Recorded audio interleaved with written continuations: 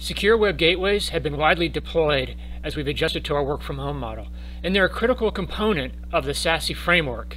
Let's take a deeper look at what secure web gateways can do for you and how the industry is evolving.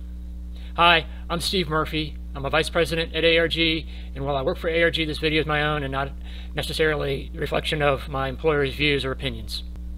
As a quick overview, we're going to first discuss what SASE is. If you're not familiar with the topic, we're just going to spend a minute or two exploring the concept of SASE, and then we're going to talk specifically about why you want a secure web gateway. And once we talk about why you want a secure web gateway, a lot of people react to the components of an SWG as something that they already have deployed through some of their other security elements. Well, we're going to talk about why you may want to use a secure web gateway instead of relying on some of those ad hoc elements in some of your other solutions. Then we're going to look at some use cases for secure web gateways so you can help determine whether or not it's appropriate for your business, and then we'll talk about how to make a secure web gateway decision.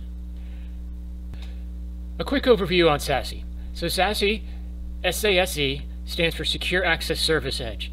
Now, it's a framework that we've evolved, actually Gartner has defined and has evolved in the industry, that allows for a clouded environment rather than a prem or data center centric environment. And it also accommodates a distributed workforce, whether people are working from home or you have a series of small offices or remote offices where a full security stack may not be warranted.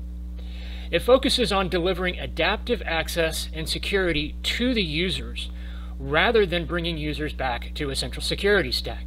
This allows direct access to cloud workloads rather than having to hairpin through a data center to have the security applied. Now, because we are providing users direct access to their cloud environments, they can use any device. As long as they're still working within the SASE framework, they can use any device that is preferable to them. And SASE will apply the appropriate security elements adaptively.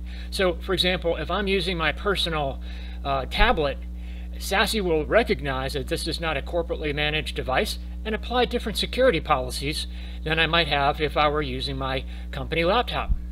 Again, SASE is a framework, not yet a solution. The solutions are maturing very, very rapidly, but you really can't buy a SASE solution right now. You can buy individual point solutions that have a SASE strategy, and those strategies are expanding rapidly to cover many of the SASE categories. So let's take a look at what some of those categories are.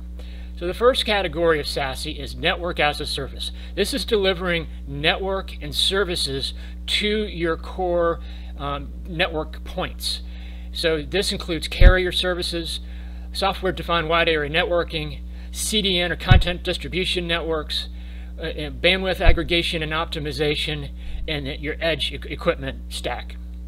Now, the security as a service component of SASE includes things like firewall as a service, secure web gateway, cloud access security broker, zero trust, web API protection, DNS, remote browser isolation, and sandboxing. Today, we're going to focus on the secure web gateway component of your SASE strategy. Now, the last thing I want to say, I'm not going to go through this entire slide deck, is do you need SASE? And my general answer is if your security stack looks pretty much like it did 5 years ago, but your compute environment has changed to more of a cloud-centric environment, you probably are going to have to deploy SASE at some point in time, because maintaining your legacy security strategy is going to get very expensive and it impacts your end user experience. So, adopting a SASE strategy will probably be in your future. So let's take a look at Secure Web Gateway. What is it? Well, historically, secure web gateways have been proxies, which would protect the user identity and apply security protocols to people that are accessing the public internet. It protects users from accessing malicious content on the internet, and it applies web use policies like which websites they can visit, which applications they can access, and so forth. It will also inspect TLS streams. So it does deep packet inspection. It'll decrypt and re-encrypt traffic to ensure there's no malicious payload in those encrypted streams. It monitors application risk and will risk score various applications so you can manage what your end users can access. And when clouded, It protects users and their devices really from anywhere that they want to access the corporate resources. They can be protected in a secure web gateway type of construct. Now, secure web gateways have been evolving very rapidly within this new SASE framework. They've included things like zero trust elements, which is more of an adaptive security, verify first and then provide access rather than provide access and then verify. It includes things like personal network-based firewalls, and it also has data loss prevention elements. Now, frequently when I talk about secure web gateways with clients, the immediate reaction is, I'm already doing a lot of that stuff with my current security stack. So some people may have purchased a secure web gateway, a dedicated platform for their prem-based services. That's rare, but it does exist. More commonly, clients are doing some of these functions within their firewall or within their endpoint protection platform. And while those are well and good, they're generally not fully featured and they're generally more expensive than necessary. So let's start with the dedicated SWG platform. It's probably relatively expensive, especially if you're including the client apps that are required now for today's distributed workforce. From a firewall perspective, you can do a lot of the content filtering in a full UTM type of platform, but it's probably stressing out your firewall, reducing processing power available to other services, and generally those capabilities are rather limited in terms of what's available on the firewall. And the same thing goes for managing some of these capabilities on the endpoint through your endpoint protection platform. The capabilities are generally limited, and it makes the endpoint protection platform application a really heavy, resource-intensive application to run on that device. So this is where a SASE model for secure web gateway can really benefit the organization. It's generally less expensive than a dedicated platform, and because it's cloud-based, all the heavy-duty processing components are located in the cloud off of your network and improves the end-user experience considerably. Let's explore some of the use cases for secure web gateway so you can determine whether or not it's appropriate for your business. The first use case is generic web filtering and DNS management, making sure people are not going to dangerous sites. Now, this is a lot more effective in a clouded SWG because the threat intelligence databases can live in the cloud much more economically, much more efficiently than they can live within your data center. You can gain visibility and monitoring of individual web behavior to ensure that people are using corporate resources for corporate purposes, protect against malware, and leverage advanced threat detection, again with that TLS deep packet inspection capability. It allows your users to access web applications directly and efficiently without having to hairpin users through a central data stack.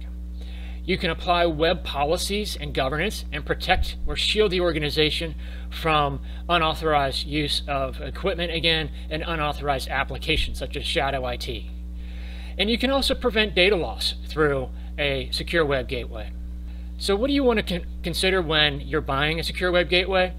As always, you have to understand your strategy. You have to know what the components you have today and what you'll need in the future, because the secure web gateway component of SASE is intermingling with all the other components. So if you're just buying a secure web gateway today for a particular component that we've talked about, make sure that you also understand the additional components that come with it and when you might be able to utilize those by possibly turning down some of the other services that are currently providing that functionality.